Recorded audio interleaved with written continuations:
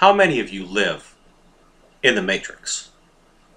As in the movie from 1999 starring a young Keanu Reeves, where Neo is really the one.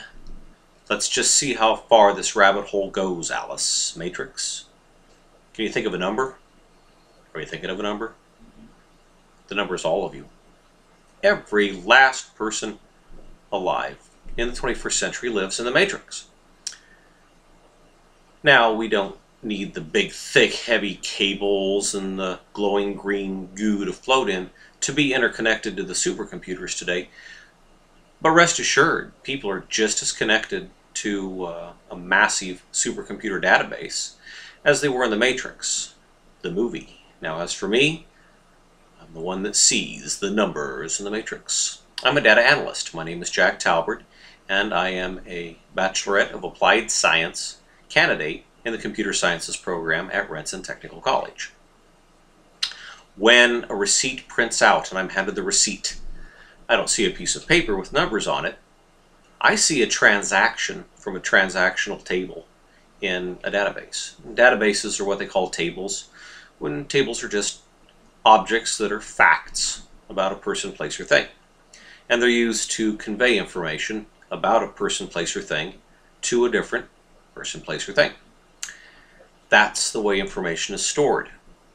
Not in the traditional big heavy cable floating in goo sense from the Matrix, but still connected just the same. We do things mainly wirelessly now. I work on databases to ensure data integrity as a data analyst.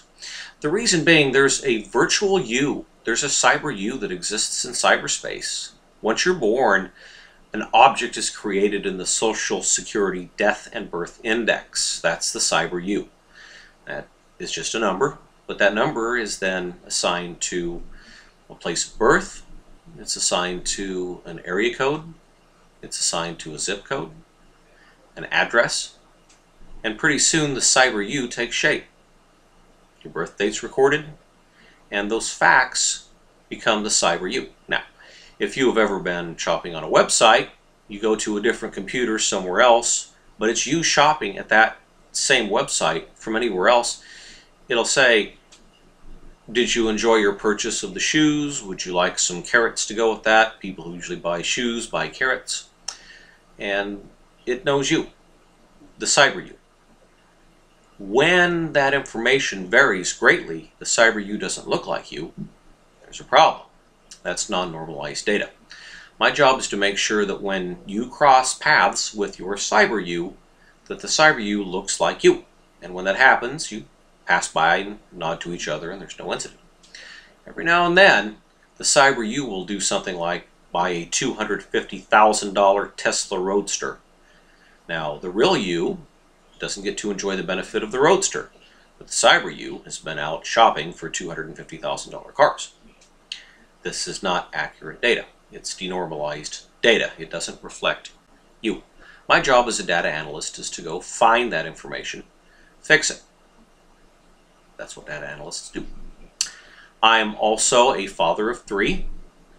2 of them are in college in Manhattan, Kansas, and one of them is at home with me. And a grandfather. I have a beautiful grandson back in Kansas. I'm married.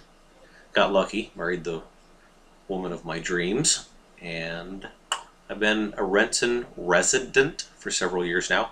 And as I said, I am a candidate in the Bachelor of Applied Science program at Renton Technical College. I also am beginning my new job on a cooperative educational study with the Garden City Group on Monday to work for them as a data analyst 1. So, in conclusion, I would like to extend a thank you to you as the audience, to listening to me as the speaker, convey information to communicate to you, and I hope that I've done a good job communicating facts about myself to you, because there will be a test, just not on me. So, thank you for listening.